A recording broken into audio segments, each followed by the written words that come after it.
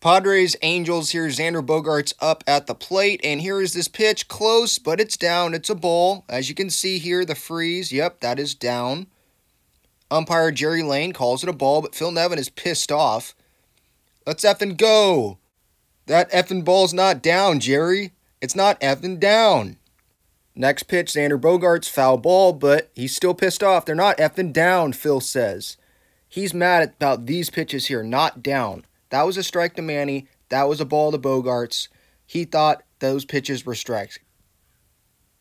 They get effing strike 3, and we don't, is pretty much what it looks like he's pissed off about. No effing way. It's a effing strike. It's a effing strike. It's a effing strike, Jerry. Give everybody a effing shot. And so he's pissed off. It's not a strike, Jerry says. Jerry's one of the older umpires in the league. He's been doing it a while. He got pissed off. Phil still chasing him around. There's the Padre fan waving him down. So, yeah, it was just Phil Nevin being pissed off about these pitches. Thought that one was a strike. It was. I think he actually thought both pitches were strikes. One was a strike. The other was a ball.